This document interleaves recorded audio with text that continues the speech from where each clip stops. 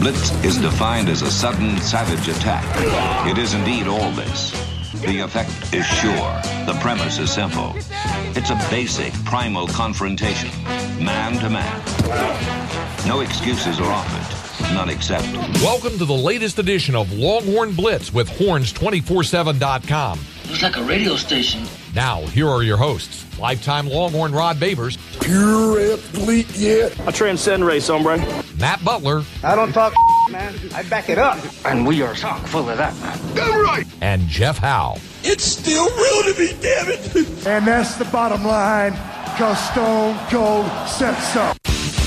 If you're gonna blitz, come strong, but don't come at all.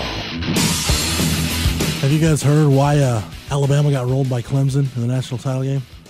No. It's because they didn't want to be there. They were expecting to be in the wild card round playing the Cowboys or the Seahawks, or they didn't want to be there. They had higher aspirations. We'll talk about the SEC myth, which has me a little perturbed. But this edition of Longhorn Blitz, the first Longhorn Blitz of 2019, gentlemen, since we've been doing this show, there's not been a better way we've started a new year than what we're going to talk about today. A New Year's Six bowl victory. Texas gets it done in the Sugar Bowl, 28-21 over Georgia, and as we'll talk about, it wasn't even that close, as the final score indicated. So we'll talk about that beatdown and look at where the Longhorns go from here. I am Jeff Howe. Let me bring in the rest of the team, and then we'll take care of some kind of house cleaning items before we get rolling. He's the master of the soundboard, the drop machine extraordinaire, Matt Butler. Matt, how was your New Year's, and how are you, sir? I enjoyed the New Year's, good holiday times, and then doing pretty well. We got some nice weather, but it's been pretty good basketball season, just good way to tip off and end all of football, though. Yes, Matt is your guy. Hit him up at Longhorn Blitz for your daily fantasy sports insights and good plays and whatnot. Matt's always feel free on top of that. A man who's on top of daily fantasy and fantasies of all kinds, because he is the Renaissance Man here on Longhorn Blitz and the Renaissance Man at 104.9 The Horde. Lifetime Longhorn 2002, UT All-American 2002 semifinalist for the Jim Thorpe Award. Fourth round draft choice of the New York Giants in 2003, spending his NFL career with Giants, Lions, Bears, Bucks, Broncos, and a year with the Hamilton Tiger Cats in the CFL. When he was done with football, got himself back to Austin, Texas in the 40 acres where he earned his degree. When he gets his T-ring in, he will wear it proudly. Nevertheless, he is a card-carrying member of DBU, number 21 in your program, number 1 in your hearts forever and ever. Mr. Rod Babers. And, thanks for the intro, brother. Rod, let's before we get into the nitty-gritty, let's talk about kind of the situation. That's not really a situation we got going on here with the show, but we had planned to have a big, lengthy Sugar Bowl preview. Yeah, we did. Rod, you got tied up trying to get back from Idaho, which I was sent to West Texas without my consent, which is never good, and I did feel violated, by the way, hanging out in West Texas. I was in Midland.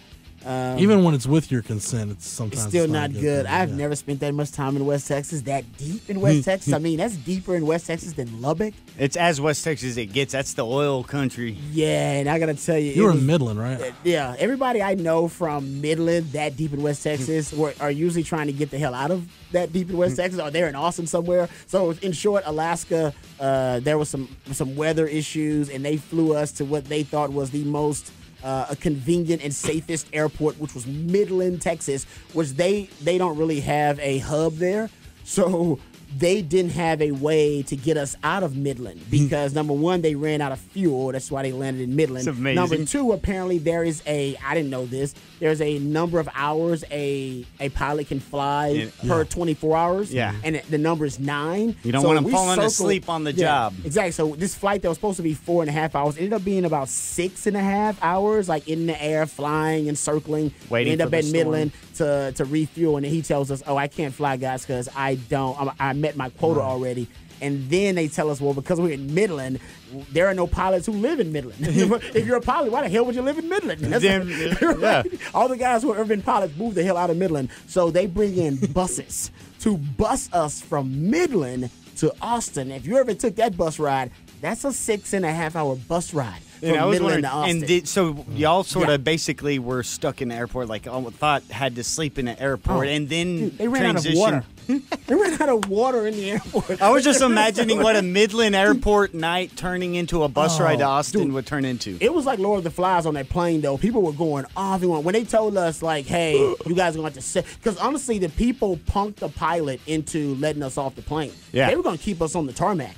And there was some dude, because there was babies and dogs. Like, we need out of here. Dude, there was all kind of stuff going on. But these people lost their minds. They got Lord of the Flies. They went and talked to the pilot. That's Only awesome. white men can do that, by the way. Yeah. As a black man, I was like, I'm not going up Going there. to the It was cockpit? like 3 white guys who was like, you know what? I'm getting tired of this BS, man. I'm going to go talk to the pilot. And I was like, that's a good idea. And I was like, I'm not joining that group. And it was 3 guys that went and talked to the pilot. And they got an audience with the pilot. And then the pilot came on the speaker like 5 minutes later and was like, sorry, guys, we're going to try to get you guys to the airport. The Midland airport is closed. It was like 3 a.m. It's closed. Airport's closed, by the way. We didn't know that either. That airport's closed, but apparently they do. I always watch the terminal, so I if you're in airport's Midland, closed. we aren't used to. So then they bust the buses in. Takes them 3 hours to get the buses there. Buses coming like 6 a.m.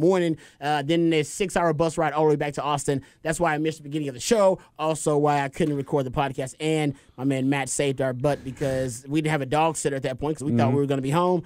And Matt went and took care of the dog. So, in short, that was my planes, trains, and automobiles nightmare. So on top of Rod, so you didn't even make it to your own show in time? I didn't even make it to my You were own trying. show. I Yeah, remember trying you really thought you hard. could. on top of Rod's travel issues, I was in New Orleans for all of a day and got laryngitis. I woke up Saturday morning in my hotel with no voice. I did the pregame show for the Horn with Trey and BK and Aaron, and I had no voice. I really had to. I kind of self-medicated with cough drops and Chloraseptic and hot tea. And as you guys can tell, I'm still not fully recovered from that. On top of that, this morning I woke up feeling flu-like. So I'm like Alabama last night. I'm just getting my ass kicked from multiple fronts. 2019 is whipping you already. Yeah. You've been running on fumes since basically New Year's Day. Yeah, so 2019 is not. and then I had to stay the night in Beaumont on my way driving back from New Orleans because the weather was just garbage in Southeast Texas and Louisiana. So Beaumont's better than Midland. So. Well, yeah.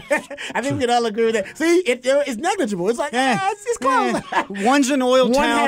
One has a Buffalo Wild Wings, I think. Yeah, but one of them's an oil town on the Gulf that stinks. One's the biggest oil town in the armpit of Texas. If you're a big enough city that I can find a Marriott property so I can get me some points during an emergency stay, it's good. That's true. I think, all right, yeah. I'm not and going to insult Midland people anymore. I missed morning rush hour in Houston, so that was another. That's a blessing right there. That was another big positive on the way home. Rage. But let's go ahead and talk about it, guys. 28-21, Texas beats Georgia. We talked about ways Texas could win the game. We said, hey, they've got to do this, this, and this on both sides of the ball, and this, and this have to happen. I don't think there's anybody that predicted or thought or imagined that it would go down the way it did, which Rod basically through the better part of 3 quarters, Texas was the more physically dominant football team. They took it to Georgia from the jump, and it seemed like Georgia just kind of took pretty much the whole first half kind of staggering. And then late in the first half, early in the second half, when it looked like Georgia might actually have a chance to get back in the game, we see Ryan Bushevsky pull out. I thought that was the key sequence in the game for me. When it looked like Georgia could have gotten a score before the half, Bushevsky punting out of his own end zone, gets a roller on a 52-yard punt to get you to the half.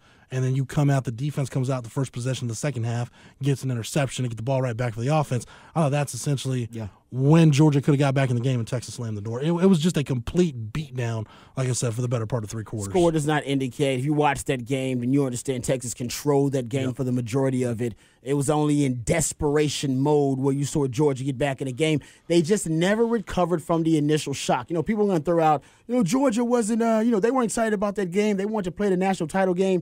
I understand that. That's there's some human nature in that, but Kirby Smart is the closest source, or at least I would say the most important source on this topic. And he says, my guys were excited to play Texas. My guys were who's not excited to play Texas, by the way? Don't we always say that when anybody plays Texas, even if it's Kansas or K-State or whoever it is, Iowa State, you get their best shot because it's Texas, and everybody wants to not only beat that brand, they want to embarrass that brand. Everybody, nationally, everybody plays Texas. They get excited. Especially the SEC. So I don't think that's true. It's a Sugar Bowl. The SEC, I think they were excited to play. But Kirby Smart said, we got out physical, we got out coached, we got outplayed. He said Texas just beat us. And the thing that I think, if we're all surprised, and I agree, I think 98.9% of all of us are surprised the way Texas won that game. Yeah. Georgia is also in that 98.9%. Yes. I think Georgia, because what we watched on that game, what we watched in the Sugar Bowl, guys, that's not what we've seen on film from Texas all year long. We just said that Oklahoma beat Texas in the trenches in the Big 12 title game. And yet on both sides of the ball, they come out against Georgia, who most people believe is the third best team in the country and probably the second or third most physical team in the country. And Texas is able to not only win the line of scrimmage, but dominate the line of scrimmage. My biggest takeaway, Jeff, you had a great tweet during the game that I thought pretty much summed up the game, in my opinion. The defensive line, the depth of the defensive line overwhelmed the Georgia offensive line. And I haven't seen Todd Orlando in his 2 years here play that many defensive linemen. I was like, what the? Keandre Coburn and, they had so Moro many. Ojimo on a bad wheel played probably 5-6 snaps. I mean, and not just putting them in kind of trash reps, not trash reps, but irrelevant reps. These guys were playing, I'm talking about in crucial downs and distances. He was switching up the D-line. So I think, to me, that's my biggest takeaway, is that Texas' defensive line depth, which I have not seen the entire year that deep, went up against Georgia and pretty much overwhelmed them and suffocated them. Yeah, because you could tell the first quarter, it was the first game that I remember that it reminded me of when I went to that 2013 Texas OU game, and there really hadn't been one like that where you sort of come into it, you don't know about the physicality and the nature of this team. You may be a little skeptical that you're going up against somebody better than you, and Texas came out from the very beginning and began to win the line of scrimmage battle. And from the first snap, if you knew nothing about the seasons up to that point, you're like, oh, Texas, they're the most physical, they're powerful, they're the speed team here, and there were. And if you look at the numbers afterwards, it blew me away seeing Georgia's line yards per carry 1.76, and it's the best offensive line in the country, and they had by far their worst production. And I think it was strictly because of Texas. When you look at some Holden Swift to just 12 yards on 8 carries, but you see how that happens in he only averaged 1.5 a carry, and it's sort of when you combine that power and speed, Swift couldn't get to the outside. All they had to do was possibly run with Holyfield, and that was the only thing that was semi-successful early on. And Texas's just line of scrimmage was able to use. It was just amazing to see the power and speed combination where Texas looked to be on the level of Georgia, and they were out executing. Well, that was Todd Orlando. Yeah. That's when Todd Orlando comes into the fold. Now, the depth on that defensive line, I think those guys were fantastic. Practices helped a ton. But Todd Orlando's game plan was masterful. Yeah. It was, man. It was an architect. That's probably the best overall game plan and game that he's called since he's been at Texas. You got to go back and look at it in terms of how he matches. He plays, we see him in the 3-4. We see the 50 defense. We see him playing the nickel. We see the dime. They played some 3-3 stack in that game. Dude, they played he was as multiple as you've ever seen him in that game. And I think I would say being multiple is not only in, playing 3 down fronts and 4 down fronts, but it's also in personnel. You should be multiple. In formations, you should be multiple. Go look at some of those funky third and longs that Georgia had to go up against, those funky defensive fronts. At one point, I think Malcolm Roach playing as the D tackle. I see Roach is over the ball. Roach is over the ball. Yeah, he's playing D tackle over the ball. It's zero technique, basically. And you see Charles Minhu standing up in a 2-point stance on the outside. And then they got 3 or 4 other guys in 2-point stances just at the line of scrimmage in a ghost front. Jake Fromm admitted, he said, I had no idea how to adjust to what they were doing. I figured it out what they were doing, but they were so fast, basically, and Texas was so powerful that I really couldn't. They couldn't adjust to it. And by the time they adjusted to it, and ironically enough, is when they started to look more like a Big 12 team. Is when Georgia started to adjust to it. When they spread the ball out, when they got into a spread formation, when they were up tempo. That's when Georgia actually gave Texas trouble. Ironically, not shocking to us because that's Big 12 style football. that you need to play these days. Yeah. So up against that offense, where no program in the history of college football has had 4,000-yard rushers.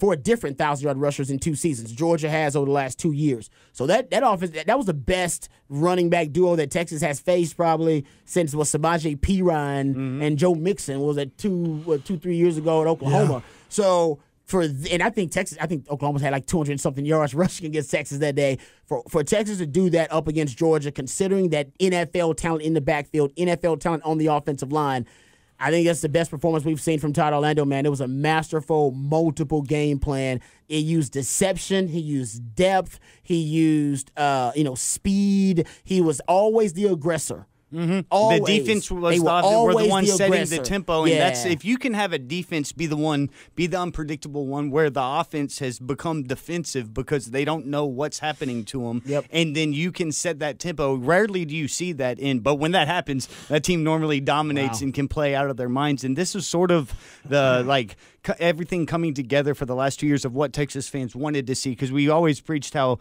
versatility is so big with the position ability to switch over but make yourself multiple with the same personnel and give yourself different fronts or different looks to confuse people, where then if these players have these multi-skills, you never know what they can do. And then when you add on to it, like we always compared, like, oh man, if Texas can get into that year 2 when you can get that first class to get into that exponential growth period, and this is exactly that time period that Ohio State hit it with Herman when Ezekiel Elliott and all those guys were sophomores, and you could see that growth where they lost to Virginia Tech and Charlie Brewer at the beginning of that season and ended up winning a national championship, because if you have your guys there, which they did at that time, which Texas does now, and you get to the end of that sophomore year, you're starting to get to that tipping point of careers the way we saw the growth of Colt McCoy going into a junior year. And if you can get that growth prematurely, where those guys by the end of their sophomore year coming in can now show that, oh yeah, it started with Maryland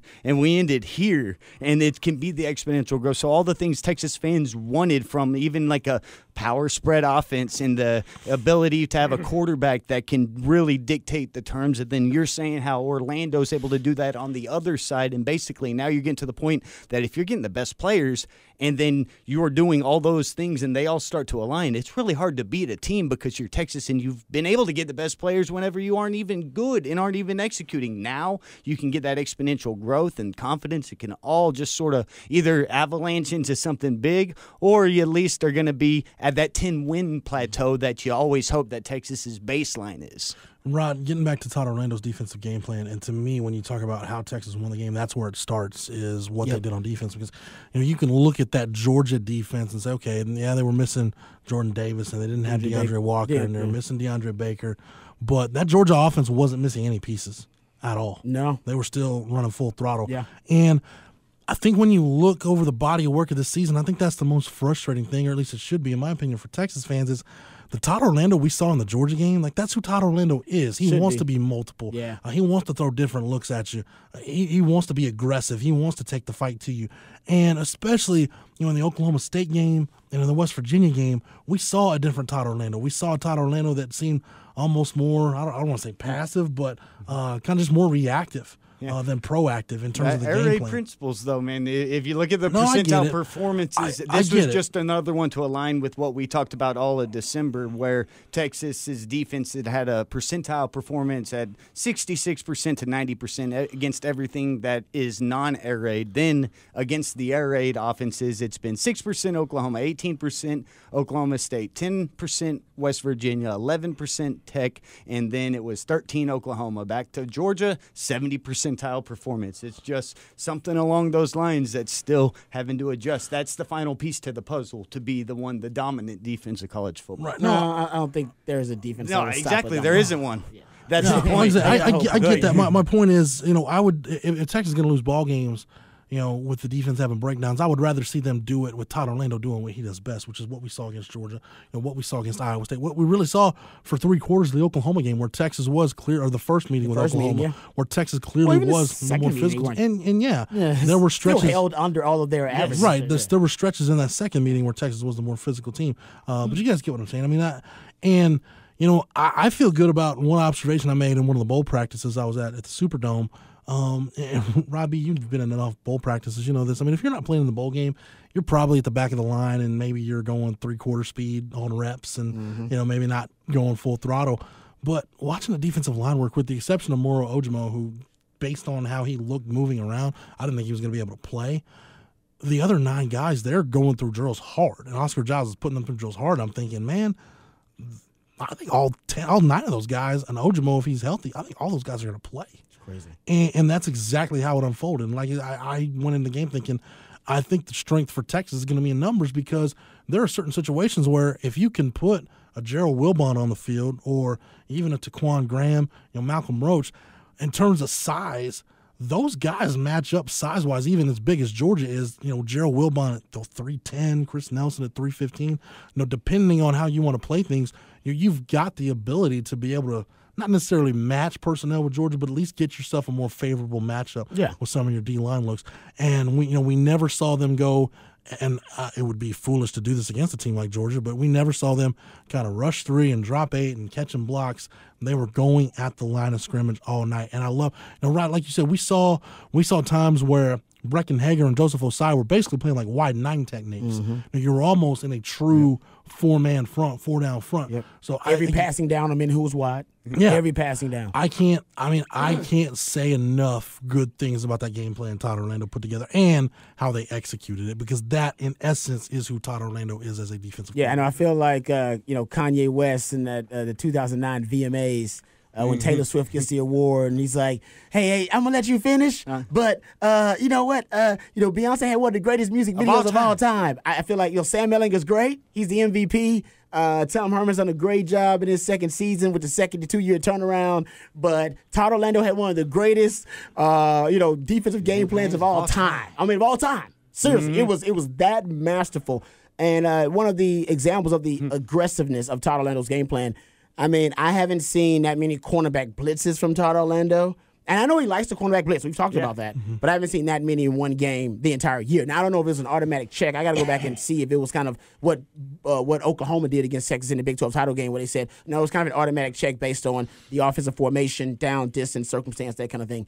But, man, Chris Boyd was constantly coming off that corner blitz. Somebody was coming almost like every series. There was every defensive series, I believe there was a cornerback blitz that I can count. I'll go back and make sure, but I believe at least the first 8 there were.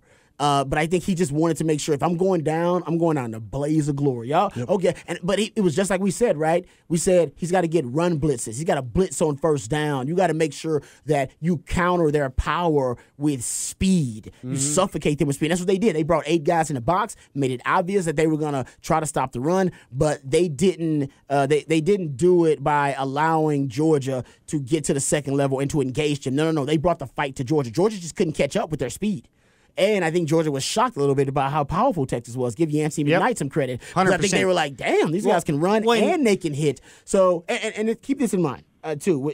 They did all that on defense without arguably their best defensive player, Caden Stearns. Right. Right? Yeah, it's impressive. You could argue. It's crazy. Yeah, you could argue he's their best defensive player, even though he's a true freshman. I think he was a freshman All-American this week he was named. But that, to me, is amazing. It reminds me of last year, right? The Texas Bowl, without Deshaun Elliott and without Holton Hill and without Malik Jefferson. Feel good about the next year. Exactly. We were like, man, I don't know that defense. And that was their best game of the season defensively. And their best game of the season, period, as a team, you could argue, was that Texas Bowl. And I would say it again, the second year, that the best game of the season for Texas, specifically defensively, was, in the Sugar Bowl against Georgia. That's awesome, because that's what you want to be going towards. It's a great trend, and also against SEC teams. So I think that, to me, that Todd Orlando game plan, they should put that damn thing in Moncrief somewhere. It's like the Greg Davis 08 versus Oklahoma. That thing that's the reason they won. Yeah. He is the unsung MVP. I know Sam Ellinger was great. Bam Bam Sam, we'll talk about that. I like Tom Herman and give Tim Beck some credit too. Their aggressive game plan and tweaks they made. But nobody expected Todd Orlando to come up with a game plan that damn effective. It was amazing. And to just put the numbers on top of your DB havoc that was brought, 8 of the 10 credited havoc plays were from defensive backs from Texas. Bringing them in the box. 80%. Yeah. You get 10. B.J. Foster and Chris Boyd and B.J. Foster, a lot of them. 4 of them for B.J. Foster alone, and then you had them spread out around the other 4 guys. And then, just for context, Georgia ended up with 5 havoc plays, so Texas with 10. To get 10 in a game against that offensive line, it's just so awesome to see. And then the ability to have that many guys come. You get 1 from Brandon Jones, 1 from Boyd, 1 from Locke, 1 from Davis, and 4 from B.J. Foster. Yeah, he is the master of the art of confusion, as Clay Helton called him. So, something that Matt brought up earlier, and I want to mention this as we kind of start to transition toward talking about the offense. One thing I talked about going into the game that I felt Texas needed to do was they needed to dominate the physicality battle on the perimeter. Yeah, I thought that's skill where positions. they had the edge. Not just like we talked about the Texas wide receivers against the Georgia defensive backs, especially secondary, minus DeAndre Baker, but the Texas defensive backs against the Georgia wide receivers. And you mentioned Chris Boyd, Rod, with his ability to blitz. Matt, you brought up DeAndre Swift never really got loose. That's because I thought the safeties did a great job of filling the alley all night, and there were time and time again where you saw Chris Boyd or Devontae Davis or one of the safeties get off a block and go make a tackle in space on one of those big running backs and limit the game. This is what blows my mind about the rushing yardage numbers. You know, people look at 30 carries, 72 yards. If you take out the sack yardage and take out the 14 yards Georgia lost on the bad punt snap, they're still 24 for 99. That's crazy. That offense, you held them to under 100 yards. Yeah, it's the lowest total of the season. 3.6 per carry. And they never had a run from scrimmage longer than 11 yards. Crazy. That's nuts to me. Yeah, that's what the speed of Texas. I mean, that's the speed. Yeah, because usually that run in the SEC, that 11-yard run would probably be an 18, 20-yard run. But against Texas, there's so much speed on the field that Texas can, shorten those runs or limit them. And we've been talking about sort of that hybridization of defense and how you need to have that speed. And it's like this is a great example that if you have speed plus power, it really can be something because it can overpower, say, size. It isn't necessarily just always the biggest guys. And we've known that, for like, say, 20 years, you've seen it morph towards that. But then if you can get the right strength guy with the right top athletes and you can combine that speed, it's like, yeah, you're undersized, but if you're undersized, you still can get way more velocity and end up exerting more power upon your opponent that's bigger than you because you're combining those two factors, and very few teams have that top end size and speed. Something else we've always discussed on this show, and Jeff has talked about it a ton, and you've written about it a ton at Horns 247. Defense is now, the definition of it has to change. It is changing. Situational defense is now more important than ever. And that includes situations like, hey, it's 2nd and 6. I'm going to go with this package. I'm going to go with this personnel grouping on the D-line, that kind of thing. And Todd Orlando in that game, I thought that was probably the most underrated aspect of his game plan. How he used guys situationally, B.J. Foster. There were certain guys that stood out in certain situations. Amenahu, Malcolm Roach. They may have been little small things. Even Anthony those Wheeler. tweeners are great. Give me all those tweeners. I think he used really, really well and different than he had used. I mean, Joseph Asai is a great example. He started that game, but you started him for a reason. So I think that was also an underrated aspect of it. Yeah. So let's go ahead and start talking about the Texas offense and the job Sam Ehlinger did. Really, this is where you kind of start having to look, okay, what did Georgia have compared to what they have when they're at full strength? I think the biggest miss, and this directly relates to Sam Ehlinger's play, the biggest miss Georgia had was Jordan Davis. When you've got a 6'6", 320-pound nose tackle who really does a great job of collapsing the pocket, doesn't let quarterbacks climb and escape. I mean, we saw Sam Ehlinger time and again, be able to, really. Pocket presence. And Georgia was a different defense before they started playing him more, and were a completely different defense once he was in the game. And once he left the Alabama game, we saw some things open up for Alabama in that SEC championship game. But I thought that was a big miss. But overall, Rob, when you start talking about game plans, I thought Tom Herman, Tim Beck, that offensive staff did a really good job of making sure Texas never lost the numbers advantage. And I even go back to the first play of the game where it was a little flare pass to Trey Watson, which I think they counted as a lateral. I think they just gave him a rushing attempt for that. But they motioned Andrew Beck at the last minute to really use him. It's almost like it was almost like a sweep, but it's like a swing. I call it a swing screen. That's like a swing pass, but it ended up being a screen when it almost works the same way as like an old school sweep. Like you're pulling like a sweep. Exactly. You got your tight end lead blocking like a fullback. And literally, Trey Watson can throw off that to the backside. I think that's why they threw it backwards. Ooh. But it was that kind of stuff though that I thought was, Rod, you said it yesterday when we were talking about it on the Rodcast, simplistically brilliant. Like they didn't reinvent the wheel. It's just, hey, let's just make sure against this defense that we're kind of +1 in the numbers game, depending on which side of the field we want to use, which we're the one on the field side, the boundary side. Yeah, let's just make sure we got the numbers advantage. It's great because, so we know, let's talk about what we know and like known like quantities when you're talking about this matchup. They know they couldn't just line up and just overpower Georgia at the line of scrimmage, right? Yep. That's going to be really tough for them to do. So what they did was they put them in a phone booth, right? You put them in a phone booth. That's why Beck being in and Watson being in with Sam and the O-line, that's 8 in the box, essentially. A power And for Georgia, they got to match up with that number. And I will give Texas credit. Texas outnumbered them in the box probably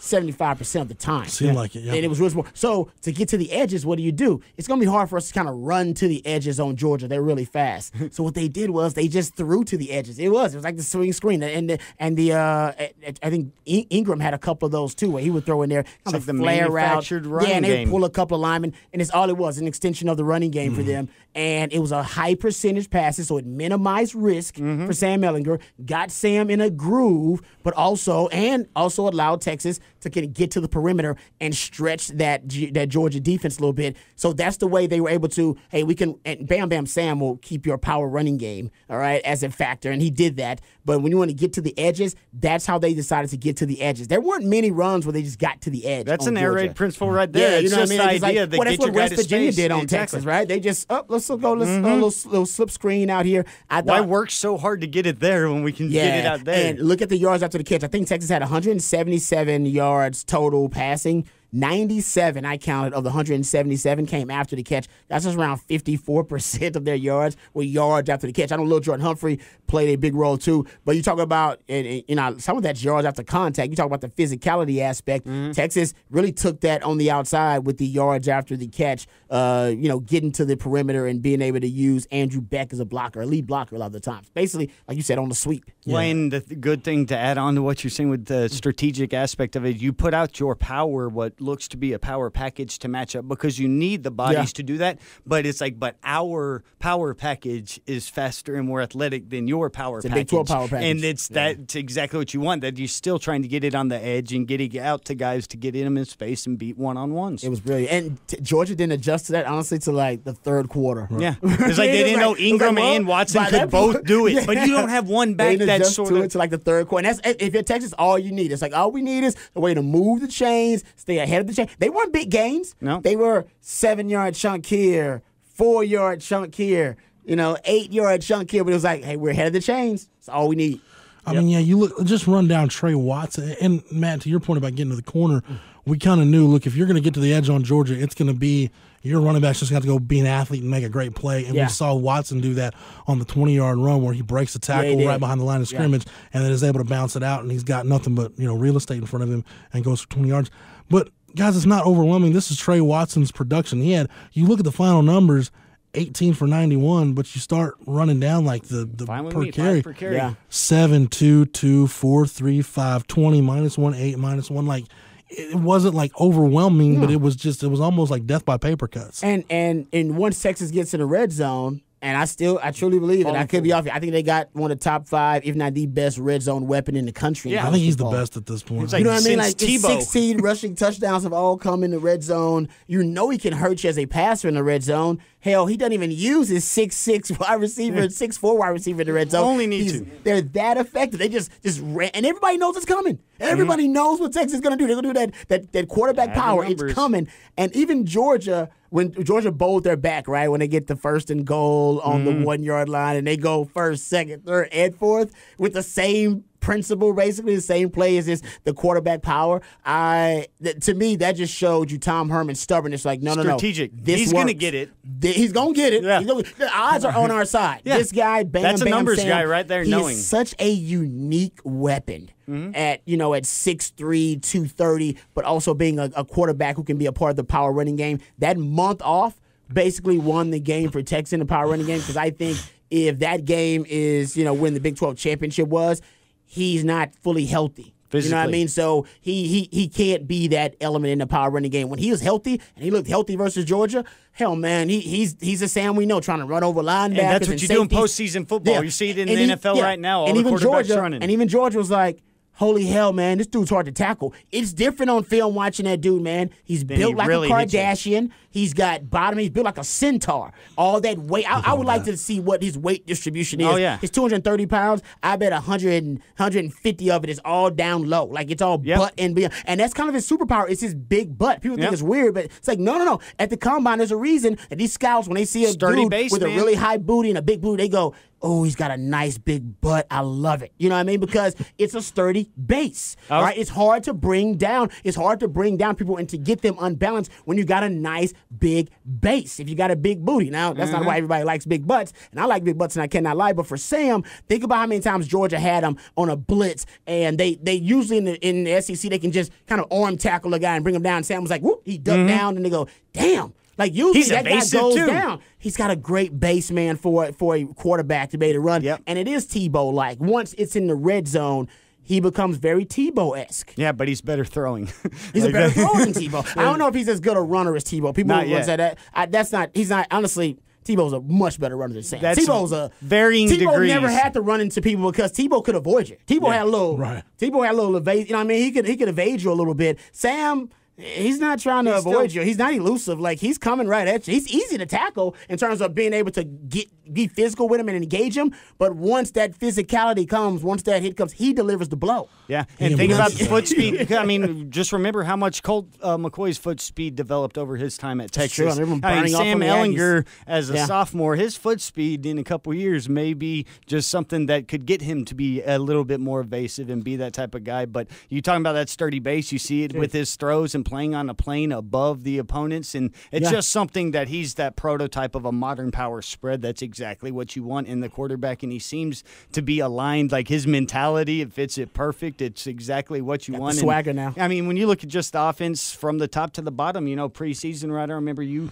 talking about what we wanted to see from the backs, and they end up finishing the year. These are with the adjusted yardage, so it takes out some sack stuff from passing and disperses from rushing, but you end up with Watson with 786, Ingram 708, and Sam with 677. That's over 2,000 yards right there between those two, and then you have 2,000-yard receivers, basically. Colin Johnson just came up short, but it's like 15, literally 15. It was a 15-yard short. 988 on it'd be from the FBS. I didn't even think about that. But they targeted him.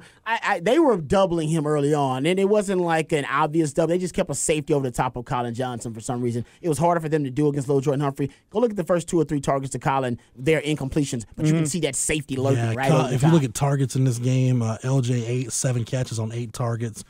Colin 3 catches on 6 targets. Yeah, exactly. And I think so. They count the 2-point conversion to Colin as a target. No, that counts. Not That's its own okay. separate. See, but that's kind of goes what I've said about Colin. So that one was the big 30-something yard reception, and then I think the other was like wide receiver screens or something. Yeah. So one of them was a big first. That's kind of how it is with Colin. He had 3 for 40, and 35 of those was on the deep ball down the sideline. But you get the 2-point conversion with him, too. I mean, that's pretty much what Colin Johnson is. Like, you basically target him 8 times, you're going to get 3 or 4 plays that really matter, or first downs, or big plays. But Lil Jordan Humphrey's different. Lil Jordan Humphrey, that's why NFL scouts love Lil Jordan Humphrey, and he ain't made his announcement yet because I think he's probably going to leave. Yeah. You know what I mean? And if he comes back, oh, God, in heaven. Texas is going to be a top 3 team. Texas will be a top 5 team if he decides to return. The best offense in the conference. But he has 7 catches, all of them for first downs. Mm-hmm. So man, that's impressive. That's and that sort of shows that chemistry you wanted to see post Colt McCoy and Shipley. You hear about the roommates and all that stuff, and like the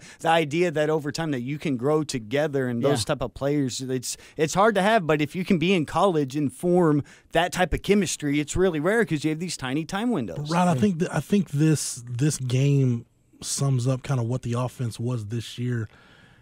It was based on the flow of the game. What do we need to do offensively to win? Mm-hmm. True that. And we saw Tom Herman time and again just mold it and shape it. All right, you need to score 40-something against West Virginia? Let's go score 40. You need us to, burn some clock against TCU and USC? We'll go burn some clock. Yeah, and honest appraisal. Make sure we've got long possessions. Right. I agree. And the thing that we talk about playmakers, like this staff, I don't think it's enough credit for identifying playmakers. We had shows last year where we'd look at, and no disrespect to the guys I'm going to mention, but we're like, why does Dorian Leonard have 9 targets in this game? Why does Lorenzo Joe have 6 targets? Yeah. You look at the targets in this game. Lil Jordan Humphrey with 8, Colin Johnson with 6, Devin Duvernay with 5, and then you've got Keontae Ingram with 3, Trey Watson with 2, Andrew Beck with 2, and then 1 each for Gerard Hurd and Sam Ellinger. Yeah, no wasted targets in my opinion. I agree. You're getting the ball to guys that need it. Sam with the one trick play, obviously, but you're getting the ball in the hands of the guys that need it. Totally agree. Get the ball to your playmakers. That to me, force feeding the ball to your playmakers, I should say. That's just probably your number one priority as an offensive coordinator. But what I love, though, you talk about this simplistic brilliance of the game plan. One other thing they did on offense that was just simple, but and Matt, you can probably expound on this and expand on it better than I can. But the trend of throwing more on first down, and starting off the drive with trying to get a high success rate. I tracked it in their first 23 first down plays. Texas threw the ball 12 of their first 23 first down plays.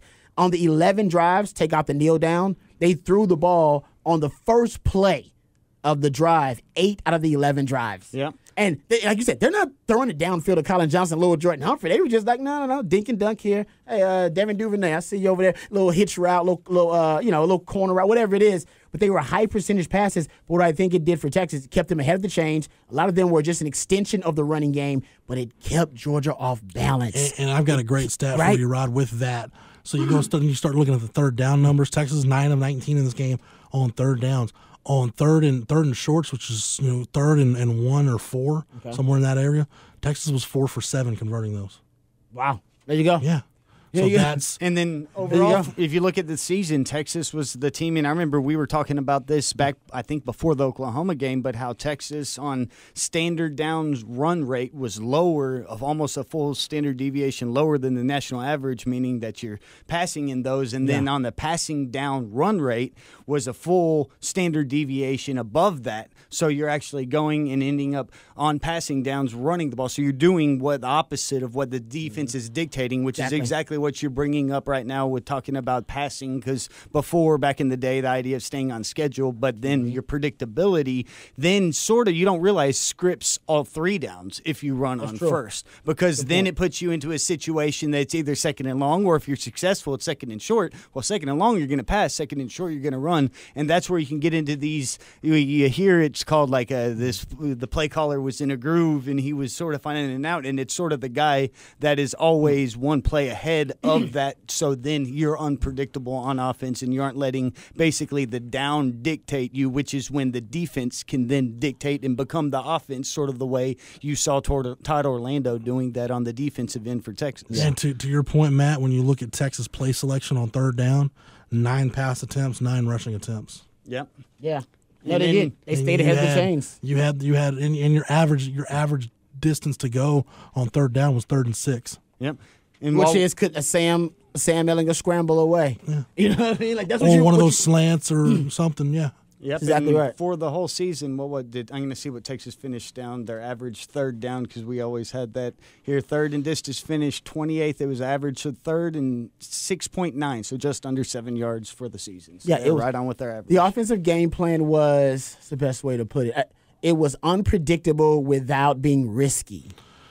And you know what I mean? Like they didn't take a lot of risks, but it was unpredictable. Like if you're watching a team, the film, they did some things that were different than the film. Throwing on first down a lot, the flare, the swing screens. They did some things that were a little bit different, but they still kept it simple. Like they still kept it within the context of what they do well. Yeah. This is where we hang our hat. And I was just like, man, you know what? I expect them to have to do more to beat Georgia, but Tom, that goes back to what Tom Herman's always says. Like, no. When we play our best football, when we're doing what we do really well, we're good. That's when you want Texas to get there. Texas can get to that point. That's I thought the second best drive of the game for Texas ended up being that drive in the second half. Remember, they didn't get points out of it. It was a missed field goal. It took up like 5 minutes and 30-something seconds. So it was like an 11-play drive, but it was Texas. 10 plays, 37 yards, 8 up, 5:33 on the clock. It was one of those 6-minute drives by Texas where they just ran. They only threw it. I think they ran it every play. They actually flipped the script in from what they had been doing the entire game. They actually ran it every play, I believe. Let me know if I'm mistaken here, except the third down. So they threw it to LJ every third down. It was like run, third down, throw to LJ, run. third down, throw to LJ. And that means the run, defense third can down, be doing throw to LJ. So they were basically like, because they were trying to milk the clock at that point. They had already like, okay, we're up. Our game plan worked. Our adjustment now is let's go back to what we do really well, which is control the ball, control the clock, milk it, and just wear down this team. And that drive wore Georgia down. They didn't get points out of it. But you go back, it took up so much time that Georgia didn't have enough time to come back. That was a really important drive. Wish they could have got points, probably could have sealed the game, but that's what Texas was at their best. And that's where the coaches sort of can see something. It's almost like the ripping your heart out moment because you can be doing stuff right on defense and you still can't stop them. They're just milking the clock. And then, okay, you got us to a passing down. Well, our most reliable combination still is a battery pitcher-catcher beat you, and they're there. But they only threw it right, like you said, on that 10-point drive 3 times. It was all on third down. Oh, LJ. 3rd and 4, 6-yard completion to Humphrey. 3rd and 6, 16-yard completion to Humphrey. 3rd and 8, 3-yard completion to Colin Johnson. Oh, okay. No, sorry, that was the Colin one. Well, but then so my add bad. on like but still, I mean, it was just, but it was just like no. We know what we got to do, and every time Georgia was like, all right, third down, man, we got to bore our back. Texas was like, no, we got third and manageable. With 3rd and 4, with 3rd and 5, with 3rd and 6, we got this. Well, and that's the thing. If you know what you're going to do, then you go out there, you end up not turning it over, and something that Texas has done all year. And then field position. This stood out to me when I looked at the advanced box score of the game. I couldn't believe how dominant, because, I mean, it's the biggest worry after last year, losing Dixon, one of the best punters. Good point. Texas's average field position was a 38.2. Georgia was a 23.9. It was almost a 15-yard difference between the two. So, again, Texas didn't turn it over. Sam, it's like he literally is at the point where this is just automated offense. Worst case scenario, you're going to pin them back. Early on in the game, right? Field position is how Texas gets points on the board. That punter had the kneel down on the 27 or whatever. Then the punter had a shanked punt, I believe, and gave Texas favorable field position, and Texas was able to take advantage of it. That's the idea of wins above replacements so big that Texas, you had to replace somebody with Dixon, but you replace them with a guy that didn't screw up. It's so negligible. It's serviceable, but then if, serviceable. say, you make a mistake, that's so much worse than your average play, and that's one of those few mistakes that can be a glaring hole that can end up being the difference in a game. Totally agree. But Bushevsky in this game, I thought was awesome. 5 punts, average of 41.4, long of 52, which to me was one of the biggest plays in the game that nobody's going to talk about, getting it out of the end zone and getting you at halftime. That was the only punt of his that didn't end up inside the 20. Damn, Buchevsky. Yeah. I didn't know that. Big boy Buchevsky. He had four of his 5 inside the 20, and the only one that didn't land in there was the one he had that got you to halftime. Well done. Yeah. I did not know that. I got to give Buchevsky some credit. That's legit. But guys, we talk about it when we break it down. Texas won the game in all 3 phases. Yeah.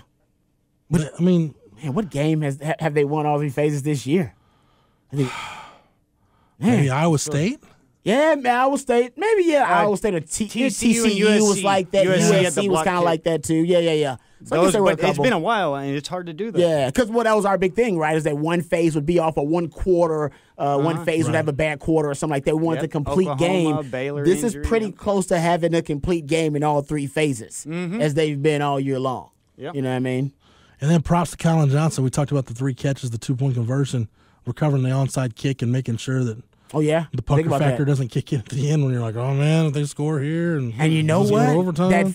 Because did they kick it twice? Or did they only kick it once? I go back and look because I was on the field for that. I just got to make sure. It might have been a penalty. There was one in the NFL game this week. Maybe I'm thinking. Maybe my time. Either way, we get Colin come through. But I think they actually had a chance at that onside kick. I want to go back and look at it, but. So they didn't execute very well. It's just showing the one. Okay, yeah, no worries. But it was Colin Johnson. I want to say that 6 targets, 3 catches. So 2 went for a first down, and 1 was just a reception. Yeah, and then he had the 2-point conversion. I mean, that's Colin. I thought productive. I thought they should have targeted him more, but it lines up with the stats that basically 53% of the time you target him, you get a first down or a touchdown. But you talk about simplistic brilliance, right? We talk about it. If you're running a 2-point play, what are they going to least expect? You haven't put the fade on film all year. You haven't. Yeah, there's no reason people don't think about it. You got to be thinking about the power and putting 8 guys in the box to stop Sam. And then where Sam plays the ball, as a DB, Rod, there's nothing you can do nothing on that. about that. Yeah, nope. I'm surprised they don't do it more, but like you said, they don't need it in the red zone. That's how good Sam is. It's always good, but see, that's so great to have that to fall back on. It is. Just the same way you have his legs to fall back on, and it's just so perfect that Texas at that point that you had the defense can beat you on everything, and you have a couple of things that's almost indefensible on top of it. Like I said, as we start to close this out, and we'll look, trust me, we're going to spend the whole offseason talking about this game is just beginning what this does for the breakdown. program. But, Rod, like I said, told you this on the Rodcast, I've talked about it on the site. This win was about culture as much as anything, because when you look at the personnel matchups, Georgia's got better personnel than Texas. I think so. In multiple areas. So. That doesn't the outcome of the game doesn't change that. What I think this does is it goes to, for everybody in that Texas locker room, if you didn't believe what Tom Herman's telling you, you should believe it now. When you play your best on any given Saturday and play a complete game, you can run with anybody in the country. Yeah, well, and then Texas fans can sit back and be like, man, when Tom Herman and these Texas teams take on any good team, we play some good football. We just need to make sure they don't have one of those Maryland's. Well, Maryland's not on the schedule anymore. There you go. You're good. But literally, I mean, go back to Houston and all the dominations against Florida State or against Oklahoma. It's a big game football. It's good to know that right now, the Texas coach that you've seen the last 2 years, you've been right there in big games against the best teams, and that's a great baseline to have. No, it is, and he really is good in big games, but he's also good as the underdog.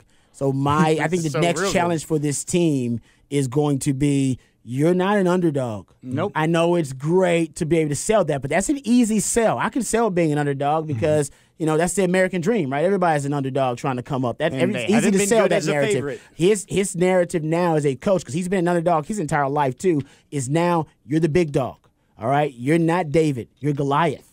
All right, nobody's going to be rooting for you other than the people in your fandom. Everybody hates Texas. They're throwing the horns down even when Texas isn't playing. All right, they don't like Texas. You're a villain.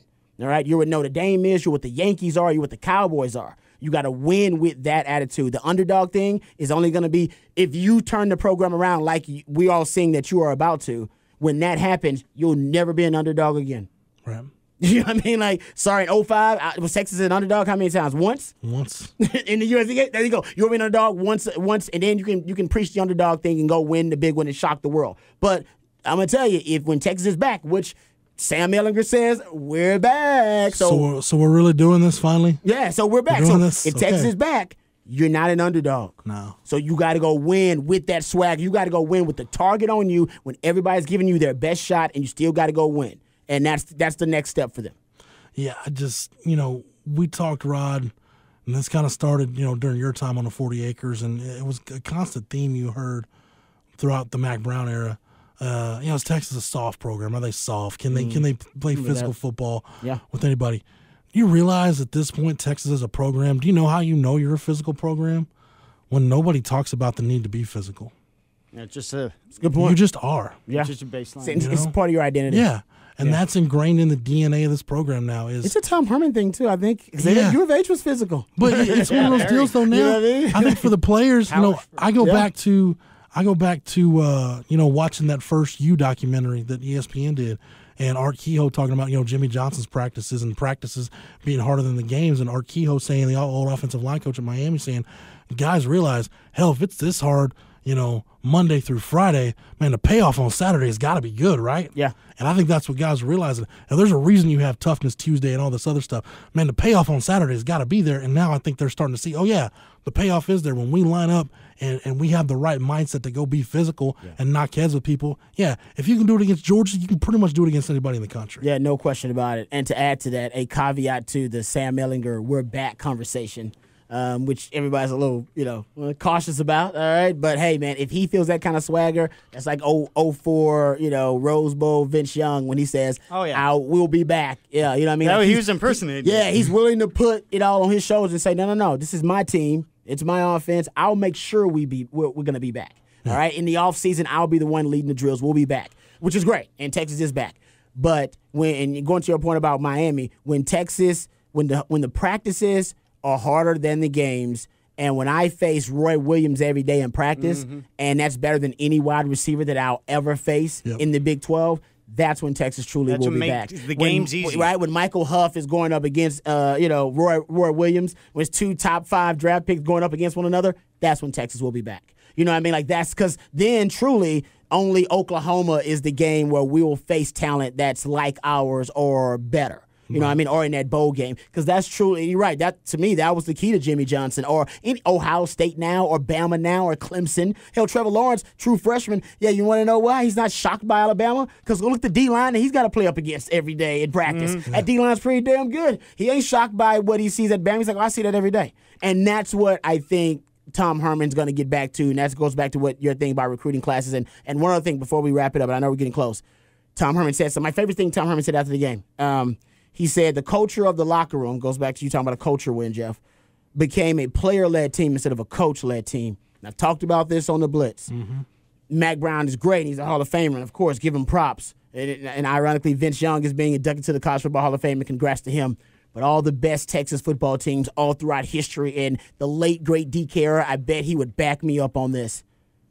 They're on cruise control, baby. The coach just gets out of the way. Once you got great leadership in place, once you got, great work ethic and the culture in place like Tom Herman's doing, I'm going to let Sam run this show. This is Sam's team. And that was VY's team. And on our best teams, they were player-led teams. It was I didn't need a coach to come call me out and keep me accountable, because you know who did it? Casey Hampton, Sean Rogers, Corey Redding, Derek Johnson. I had Quentin Jammer. I had guys that would call me out if I wasn't doing what I needed to do, or I wasn't making the plays I needed to make, or playing up to a certain standard. And the coaches, they need to say a damn thing to me. And Mac Brown never said a damn thing to me about that, because there was always some player that was right before him saying, we need to pick this up right now. Right damn now. This ain't Texas football. That's when we'll be back. And I think we're getting there, because Tom Herman's saying some of the same things I remember Mac Brown saying. Mac Brown loved when VY came into that locker room and said, this is my locker room. He had been waiting on that. The confidence, the guy put it on his shoulders. Yeah, and when so Coach it's not came on in, Mac. Then the